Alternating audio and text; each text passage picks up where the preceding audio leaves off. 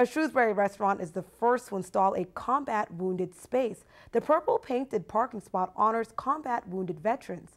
Our Brittany Schaefer spoke to the men who helped create the spot and has more. Brittany? Patricia, this is the first spot Pioneer Seal Coat has created and say they are honored and look forward to creating more. I haven't felt a sense of pride like that working for someplace since the Marine Corps. John Celine works for Pioneer Seal Coat. He helped create this purple parking spot. It's the first reserved for combat wounded veterans in central Massachusetts. The other day when we put down our first one, it was probably the happiest day I've had being in business myself. It was a great day. When I was on deployment, you get this feeling of like you're kind of forgotten in a lot of ways, and when you get back, that feeling doesn't go away. Celine is a Marine Corps veteran. He says this space honors all servicemen and women.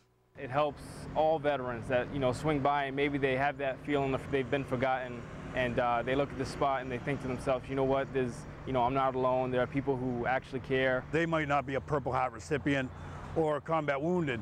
I think it just shows respect to them and let them know how much we appreciate what they've done for us.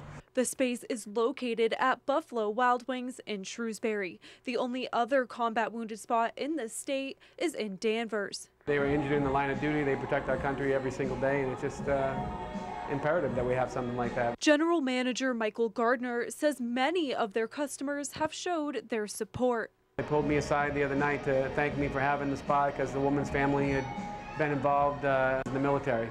Pioneer Seal Coat is installing another combat wounded spot in Leominster in 2 weeks. They say more businesses should show their support. I hope that the idea takes off. I hope that more businesses do it.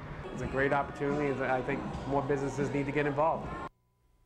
Now, Celine says the reserve spot may not be used every day, but when a veteran does see it, they will smile.